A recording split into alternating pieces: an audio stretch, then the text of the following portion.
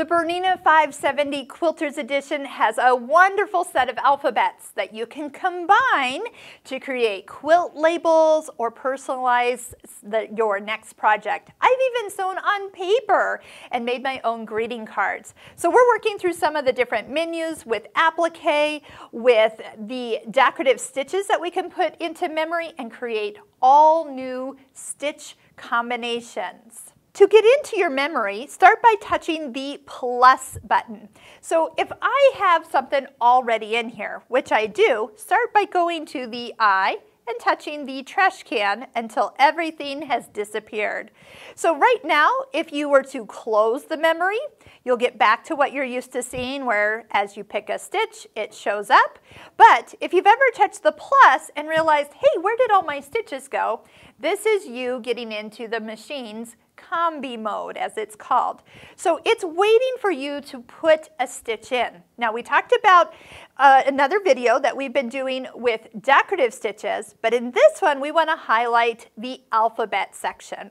When you touch the A and with the memory open, you'll see that once we start picking our alphabets, they will start to appear like they're going to be stitched. So this is the easiest way to see your stitches. Or you can touch this little arrow off to the side and it'll open up your menu a little bigger, plus give you your stitches shown at the top. So if you're putting in a lot of letters, you can make sure that your head doesn't get tilted as you're trying to read them on that sideways level. Now do note that you've got uppercase, you have lowercase letters, numbers, and punctuation, including a space. So when you're ready to space out your words, look for this symbol here.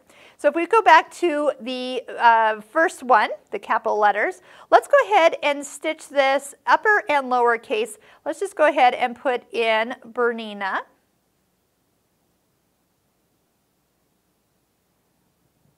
And to get this to appear on your screen, touch the little arrow to kind of collapse that all the way down, and you can see all your letters in place. Now you can actually, whichever letter is highlighted, you can make it wider, longer, you can touch the eye for information, and even do other things like mirror image it. Not that you probably would with the letters, but you sure can do that. So you've got lots of options to adjust any of the alphabets you want to stitch. Now speaking of stitching, let me show you what we need to know for this to turn out and to only sew it one time. Probably the most common question people ask.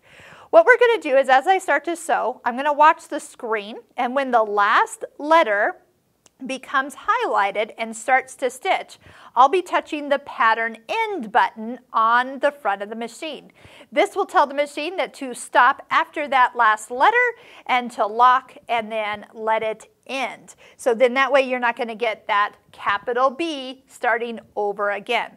Now since I'm down in my sequence here, a quick way to get back to the very beginning is to touch pattern begin. And that quickly puts us back to the very first stitch of this sequence. Let's go ahead and stitch it out. I'm going to use the start stop button, and then that way I don't have to hold my foot on the foot control. And while it's stitching, again, I'm watching the screen as it's stitching out each of the letters. And if it's going too fast, slow it down. It's on the I, the N, and here is the last letter, the A. I've touched the pattern end button. It will finish up that letter and finish with the final cut and lock stitch. So a lot of times when you're looking to get just one repeat of a word or sentence that you've touched or programmed in, you do need to watch for that last letter to come up. Normally you do not trim out the stitches between these letters. Leave them connected because they're not actually locked in between each of those.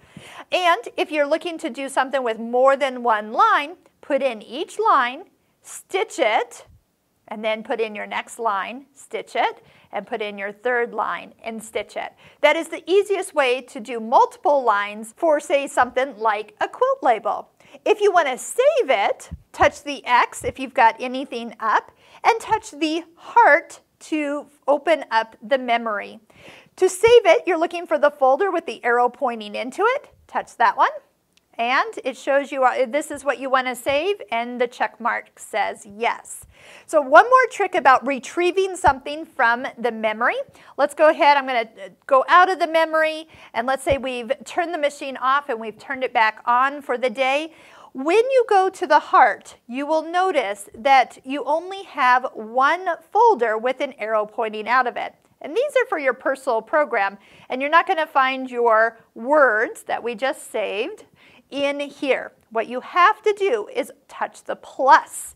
Then you notice an extra folder here. Now it did appear because that was the last thing that I actually put in, but if it hadn't, so let's just say we were to delete out each of these letters and we had an empty part when we opened it, we will touch the second folder with the 3 little boxes on it with the arrow pointing up, and then I can touch and retrieve the memory that I want to stitch. Also, if you want to delete a memory, touch the trash can and it will take you to a screen of, do you want to delete it? And yes, I will delete that, and I'm actually going to delete both of these so you can see that those are no longer there.